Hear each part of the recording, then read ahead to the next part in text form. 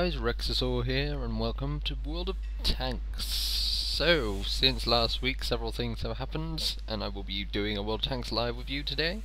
Playing both, well, 3 tanks, hopefully. The Nashorn, the T-69, and a surprise tank, which I think is the most overpowered tank in its tier. And you will see why when we come to it. So first the Nashorn. Now the Nashorn has a lot of issues, I think, concerning the gun selection. Because it has the exact same caliber of gun as the flak bus, but it doesn't have the same kind of gun because the flak bus has special flak issues, which means you have to start Nashorn with a very crappy L70, which is the thing you have on the Stug, which is nice at tier 5, but pretty shoddy at tier 6. That said, it is the chosen weapon of choice for the Jagdpanzer IV, or the Flat Panzer, as us in our little group of friends like to call it. So I'm going to have to use the L56 at some point, and then the L71, which is the same gun on the Tiger II. Now, to get this gun, I have decided to free XP it with the XP I have received from the Jagdpanzer IV, because I do have 8,000 experience stocked up. I just need to wait until that reaches like 1,000 or so, and then I'll be able to get the L56 from there without having to spend experience from the Nashorn to get it, which is nice. As you can see, my crew is pretty shoddy. I retrained it from my Flak Panzer crew, as well as one from my, I think that used to be my Hummel crew member. I cannot remember. But yeah, so I shall see you in battle. Guys, so here we are. This is not the best matchup. It's okay. It could be better. Could be much better. I have equipped binoculars, camo cloak, and a gun lane. Some epic tank action today. A medium caliber gun rammer, so that I can shoot faster, and my reload is only 3.2 seconds, which is fan-bloody-tastic. I have to get in this sort of hidden position. I don't really know where to go in a TD in this map, because I don't know, TDs are very, I don't know, this map is not very TD orientated. And I never ever play TD on this map, and when I do, it's, well, most of the TDs I have are assault tank destroyers, which means that they're front line tank destroyers or second line. This is very much a sniper tank destroyer, which means it's rear line. You don't want to ever see the enemy is not even allowed to see you. Fuck, that was dumb. Sorry. Right. I'll randomly reverse into an E25, which has the same gun as me. True story. Right. I have no idea how to successfully position myself, because they're going to come from over there. We have no one over there. Well, that said, there's not a lot of people over there. We're just going to try and camp this corner for now. Make sure the M5 Stuart doesn't go forward into that line, but he is. There's a Hellcat there. Yeah, okay, so we have to turn around, focus fire on this little bad boy. That's gonna throw a cat amongst the pigeon. I am doing awesome. Ninja the killing blow. And killed him before he got to dirt me, because this tank has no armor, which means that HE goes right through one side and out the other, and causes a lot of issues. Most noticeable issues are getting one-shotted by KV2s, which has to be the worst thing ever. It's happened. That's not happened to me, but I've done it to not too shabby at all. He was not very happy. It's a tough little tank. Fantastically good fun. And look. Do have a much faster reload than the Hellcat. Yeah, that's right, bitches. And he's on fire. Oh, and he's on fire. Boom! Wow, that Hellcat was a noob. We are on half-ish health. Could be better. Could be on more health. That'd be nice. This tank is stock. The only things well, actually, I've upgraded the engine, so it's not that stock. But it is very manoeuvrable. It does not have the top tracks yet. Well, it's not It that is bad. incredibly manoeuvrable. How have I not seen this guy? How have my binoculars not seen this guy? This guy must be like hidden so much. That was quite surprising. Oh, there is. Oh no. Ow. Yeah, I need to be careful now. I'm in one-shot range for everything. There's an M4 up there. It's okay though. Don't think you can actually get me. Right, so now that the KV-1 is out of action, I can focus on this IS. Hopefully. I have to be very careful. That M4, if that M4 has any gun actually, if that M4 hits me, I'm dead. It's not a question of if he has a dirt gun or not, because I'm dead if he hits me. And I cannot kill him in one shot. But he's not looking at me, so I'm hoping I'll be able to get 2 shots into him before he notices. Come on, get the kill, get the kill. Nope, I'm dead. I'm dead, guys. The team was a disaster. Well, that was a pretty good game. I'm pretty happy with that. Considering I had a really iffy gun, I guess it fires so fast it doesn't really matter. On the Flak Panzer IV, it really fires at like 5-second reload. This is only a 3-second reload, so it's pretty good. Let's return to garage and show you my T69. Ooh. So yeah, like the Nashorn, and it is. A lot of people, when I say a lot of people, Crap Hunter keeps saying it's Nashorn, but it's Nashorn because I said so, and so does Jingles, thus it must be. So there's the missions you're telling me. We got weekly missions, which are kill 50 Soviets, kill 50, get Confederate and kill 2 people, and be the top 3 damage dealers. Anyway, T69. T69 is a medium autoloader, and I use it mostly for 7v7s. That is the I got this in one day. I managed to get to 175% crew with a 75% crew. So I literally got 100% in one day from 7v7ing. I fully upgraded this. I'm only going for this now. Fully upgraded it in one day, because 7v7s are amazing. This tank is amazing in a tier 8 matchup. However, this gets matchmaking up to tier 10, which makes this tank very, very difficult to play. But we're going to try, so I shall see you. Luckily for us, however, this is not a tier 10 game. This is a tier 8, which is good. It's quite a lot of tier 8s. It's going to be pretty difficult. I'm not very confident with this tank. Not my favourite map in the game. In 15v15s, I am probably very confident my in least favourite 7v7s map in the game. because with 7v7s with the DGA, I am the commander, so I tell people where to go and stuff and lead them to victory, I guess. So I know where everyone is and I decide where everyone should go. I only think it is very possible with 7v7s. I don't think I'll be a very good commander in, say, tank companies or clan battles. But 7v7s, I feel I'm very confident in fighting and commanding. And I have developed quite a few tactics. Sadly, we have lost one of our main things, because we always go in an ISU 152, which with a BL10, and that is sort of our strategy is based around that the tank getting shots off.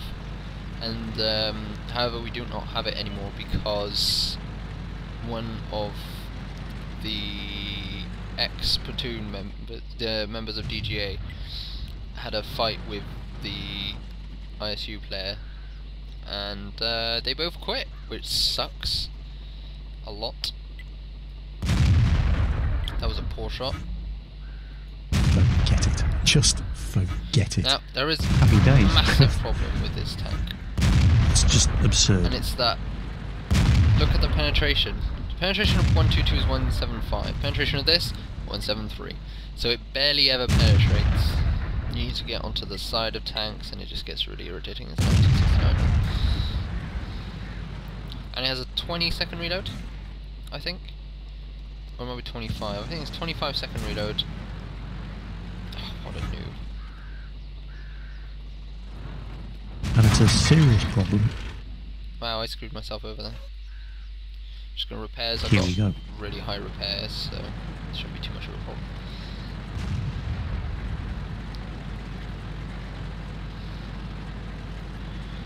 There's an IS over there. We're going to ignore him for now. We're going to try and rear the KV-3.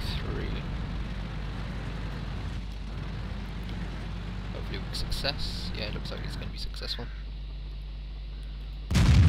much fun. Oh, hell yeah. Yeah, that was alright. And that's why this tank is So awesome. much fun. Get yourself on the side, you do over, well, not over, about 1,000 damage per clip. It only does 240, so it does 960 damage, I think, average per clip. So I'm going to take out that KV3 in our reload. Nope, no we're not. We're going to be disallowed the honour. Oh, the ISU just fired, and we have no shots on him. But we are going to go around to try and do so. We can one-clip the ISU, that is what we are planning to do. However, there is a T-34 there, which is irritating. And an IS-3, okay, cool. That sucks. Could attempt to just hit these guys. Bounce. Ah, it went high. Good stuff. This thing kicks ass. They don't like it up 'em. Right, so now we have to reload. We have to make sure with the ISU doesn't get us, which should be easy enough. Yeah, there he is.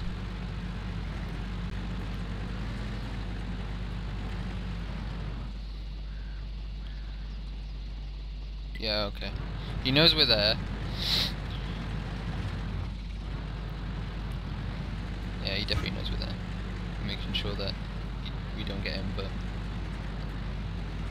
he's gonna get shot the other way. Just fantastically good. Finishes him off, takes the kill. So, we are losing pretty badly as well. But we managed to take out the ISU. We're going to try and take out this T-34. We might not have very much chance of doing so. It is awesome. No, we're not. Oh no, you Shoot me don't, aside. sunshine. Going to retreat and reload. We should be able to clip the IS-3, should we be allowed to. If I'm allowed to reload in that time. And we should be able to kill the T-34 very, very easily, because he's not going to expect us coming from this side. Or he might do, but whatever. Oh yes, baby. Shit. Underwhelming. Oh yeah, you can't pen the side That's of a bloody IS. horrible. It's irritating. Bounce after bounce after bounce. I don't understand how that's even possible. How you can't pen the side of an IS-3, I will never know. Right, here comes some full health tanks, which is irritating, because I cannot deal with full health. And I'm now the only... well, I'm not the only one alive, but I'm the only one who can actually do anything. Because everyone else on my team is pure rubbish.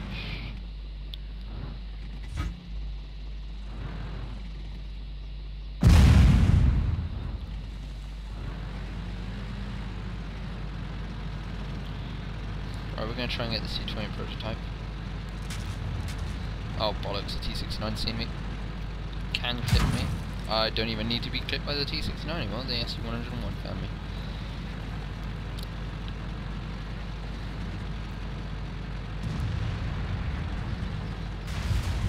Oh bollocks, fuck off. Fail! Well, I'm very happy with that. We almost did 3,000 damage, which is a lot in a medium. We lost the game though. But I blame it on my team, and I'm rightly allowed to do it because I did 3,000 damage in a medium, which is not something you see every day. In fact, I did so well, I actually counted as winning, because I got a medal. And as you can see by that, I came third on their team, which is lovely. We also got a reward for mission complete, which is the one for the weekly mission 2, 3, for doing the most damage. So yeah, that was fun. Just got a message on that. Nah, mate. So yeah, so the tank I'm going to show you is this one, and everyone's going, what? How is that overpowered? Well, guys, I shall tell you why. Tier 5 mediums get a gun which does 110 penetration and 110 damage. About, we are going to check this out. In Germany, Panzer IV gets this gun here. 110 pen, 110 damage. This is a medium. The American medium, the M4 Sherman, where are you? That's America. M4 Sherman, which I do not have, gets a top gun which does 128 pen, 110. This gun here is 92 pen, 110 damage. So about that range. T34 and the T34, Type T34, 125, 115, or 112, 185. This is the roundabout, you know, tier 5 medium gun. This is tier 3 tank destroyer. 110 pen, 75 damage. Now a lot of people right now going, that sounds like absolute crap. Is it though? Because look at the rate of fire. That is 21 shots per minute. That is a 3-second reload. And that's not right. If I had a gun rammer, which you can't have on this, you can't have a gun rammer, sadly, but when my crew gets to 100%, I will have a 2-second reload on this gun. That's right. 2-second, 110 pen at tier 3. That means if I come against tier 5s, which is a maximum, this gun is a tier 5 medium top gun, so I will have no problem penning anything. And I'll be firing that every 2 seconds, so yeah. Overpowered much? Yep. I shall see you in battle. Actually, no, I won't see you in battle yet. I will put some camo net and binocs on it, because it's necessary. So here we are, a tier 3 game. Very, very much tier 3 with this gun on Province. Now there is some issue with this gun. I will, not the gun, but the tank itself. Being small, it is a small target, however it has barely any armor. Epic tank any HE will one-shot you. Look how small it is. Look how small it is. It's not incredibly maneuverable or incredibly fast. It has barely any traverse, and it has moderately good elevation, but no depression. That's right, its depression is 0 degrees. It has no depression. In addition to this, it absolutely despises Panzer 1Cs, because Panzer 1Cs can just absolutely destroy it. Great news, great news. Oh, that guy died. There's a BT-7 over there, I can see him. But yeah, so we've already taken 72 damage on the enemy. Poor little Panzer 1C didn't really know what was going on. So let's use our binocs to see if we can see anyone. Oh, there's a poor little Su-18 over there, which you can one-shot. Like an absolute boss. And a Panzer 3A up there, which we miss, and we're not going to get. See, oh, we might be able to. Just look at the damage output of this gun. Yep, he's dead. Okay, so we are doing all this spotting right now, because the view range of this is actually really high. Plus the binocs, which no one takes at this range, means that we're the ones who spot everyone. We'll go for the Smarter 2. Aiming time pretty shoddy. Accuracy not incredible, but it's a good gun. So we're winning excessively. There's quite a bit of lag because of the amount of flak going on. There's flak cannons everywhere, so yeah. Right. There's a T-82 now. Yeah, pretty much. Didn't get that kill because someone else did. Obviously, that was kind of an obvious point there, actually. I don't know why I actually said that. We didn't get that kill because someone else did. Oh really? Oh, I wouldn't have noticed. People over there. Oh, we don't have the depression for it. This is why this gun is annoying sometimes. Oh, that was a poor shot.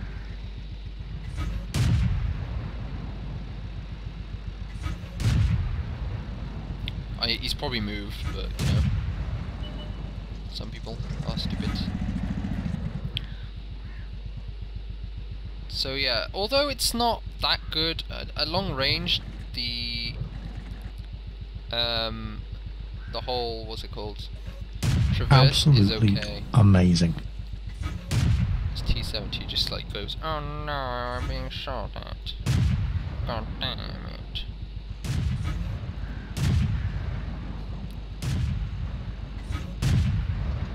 Oh no, there is. Oh, I moved. Poor shots there, poor shots. You will kill him. Right, we didn't kill him, but someone else did. Poor shot again. And so once he's just going, "Whee!" Can't actually see this Marder 2, but we're going to try anyway. And we failed. And we didn't steal the kill. There's a Cruiser 4 out there, last seen. And as you can see, this tank is amazing. I've done 521 damage-ish. I think I might have done more because of what's it called, blind shotting and stuff. And I will do more because of this shot. No, I won't. I completely fluffed that one. Quite promising. Nope. Panzer 1C's king of tier 3, but this tank king of everything else. But I want Panzer 1C in a tier 5 game. It's going to do averagely shit. But this tank in a tier 1 game is going to do really well. Really, really well.